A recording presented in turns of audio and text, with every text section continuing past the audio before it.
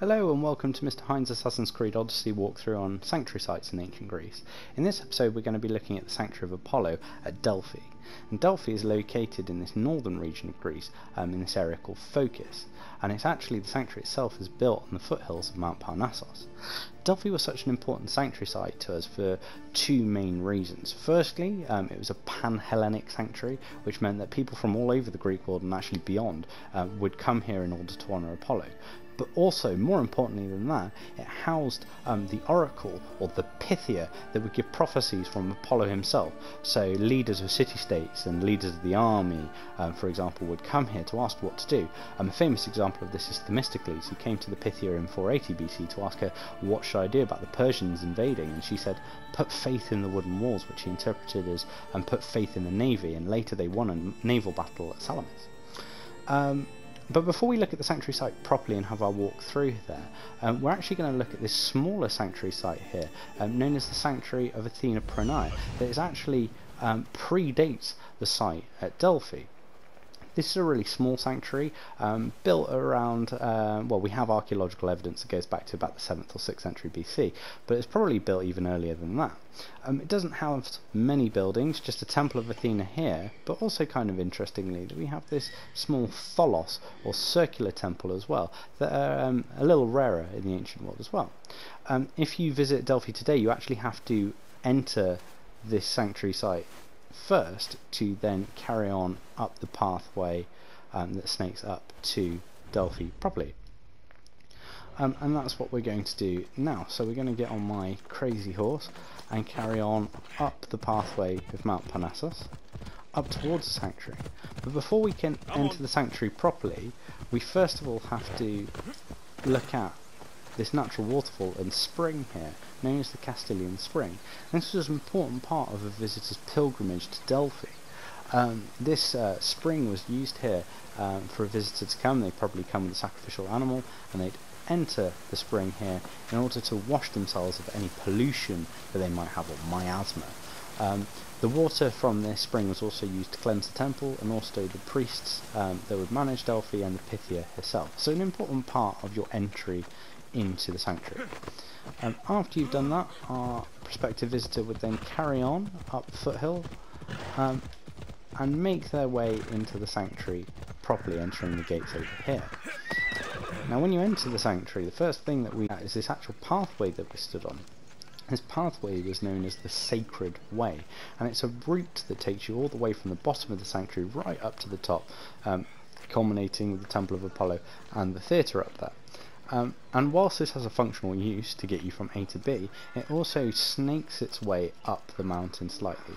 And what city-states have done are build certain different monuments and offerings, all in the name of Apollo, such as this bull here, for example, and these statues. They're all offerings to Apollo, but we also have these buildings such as treasuries as well, to house sacred offerings to Apollo.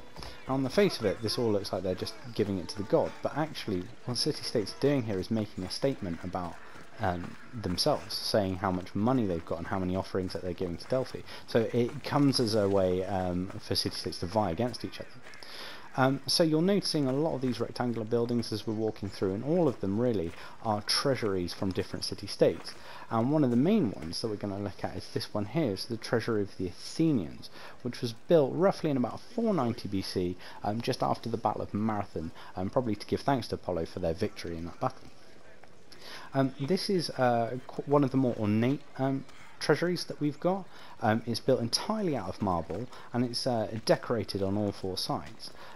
Now it's Doric, which means that its temple the columns of the temple are quite wide and thick set and don't have those scrolls on the top. Those are Ionic columns, but it also has these sculpted panels that run on all four sides, and these are known as metopes, and they usually have small snapshot scenes of things from mythology. So for example, here we have the Labours of Heracles. Now the game uses the Labours of Heracles for all of the metopes on pretty much all of the temples and treasuries that you meet in the game, but this treasury did actually show the Labours of Heracles and also the Labours of Theseus. And we also have a pediment here that's painted in the game, but would have more likely been sculpted in reality. So this one was built in 490 BC, but it was built to outdo this treasury that we're going to come around to here, which was the treasury of the Siphnians. And this treasury was built in 525 BC, as I said. The treasury over there of the Athenians was built to outdo this one. And this was, and still is regarded as one of the best treasuries at Delphi. It's a very ornate a treasury that's been spared no expense. The Siphnians actually built this in honour of Apollo after finding a vein of silver on their island to give thanks for that. And it's significant mainly for the columns that we're seeing there, which are not just boring bland pillars, but are rather two draped female figures known as caryatid maidens that support the front porch. And if we climb up the caryatids, we'll notice that we don't have our metopes, our square panels that break up the bit underneath the pediment, but instead we have a continuous frieze. Now, in continuous friezes we often see things such as processions, which the game is showing here, but we also see, which would have been on the Siphnian treasury, things like the abduction of Helen or Persephone, perhaps that was on the south side, and the Greeks fighting against the Trojans, that was on the east side, and we have the Giantomachy running across on the northern side. So the game's filled it with some generic figures, but there was actually a story behind what's being shown. And in the pediment here, again we've got another battle scene, but we would have actually had Apollo fighting for his famous tripod in the scene here. Now, this treasury is actually open, so we can go into the naos, or the main room, and actually see what they would have looked like. They're very small spaces, there's not much to them, but what they did house is all the votive offerings that would be given to Apollo at this site as a mark of their respect and them showing off. Okay, so we're now going to carry on up the Sacred Way, and we notice here at the treasury of the Athenians there's all sorts of these little stelae, these slabs with inscriptions on them. Now these are probably more personal inscriptions from individuals that are giving thanks to Apollo for different reasons, saying all sorts of different things, but it's also a way for the individual to show that they've been to Delphi and they've given an offering, saying something about them as an individual, offering that money to the paying that money for these inscriptions to be commissioned, thus saying something about their social status. Now, as we walk through the sanctuary, we now come to this seemingly innocuous bit of scenery, a random rock, that seems kind of pointless at first, but this was actually an important part of the sanctuary. It actually predates the sanctuary, and it was called the Sibylline Rock. Sibyl was a prophetess who, according to legends, gave prophecies soon after the Trojan War, and it's thought that this was the site that she sat on. She sat on this rock in order to deliver her prophecies. This is not linked to the Pythia; they're two different figures, but this actually allegedly predates the buildings of the sanctuary here. Whilst we're on the Sibylline Rock, when we look up, we can also see this seemingly random column right in the middle of the sanctuary. This ionic column, you can tell because of the scrolls on the top, extends about 10 meters tall and is topped with a sphinx.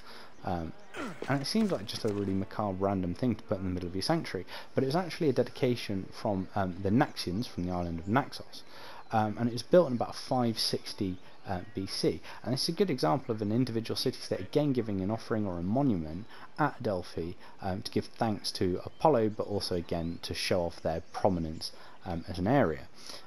Now, if you think this is built in 560 BC, this actually predates a lot of the different buildings that we're looking at right now. So this would have been in Pride Place, prime view of all the visitors visiting the sanctuary, and thus really saying something about the Naxians there and what they've built. So it's a real statement piece. Now, if we carry on at the last part of the Sacred Way, we're coming towards the last part of the sanctuary and culminating looking at the Temple of Apollo. But just before we look at the Temple of Apollo, you'll notice that we've got this column that extends about 8 meters tall, this bronze column of 3 snakes wrapping around each other.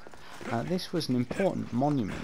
It was a memorial after the Battle of Plataea in 479 BC.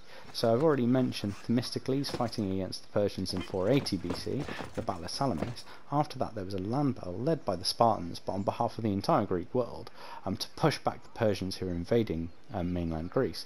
The Greeks won this in 479 BC at Plataea, and afterwards they set up this serpent column. And the reason why this is so significant is because each wrap or coil of the serpent going around one another had the name of a city-state that was involved in the Persian invasions, and therefore it's a real good symbol of Greek unity, Pan-Hellenic unity in the face of adversity.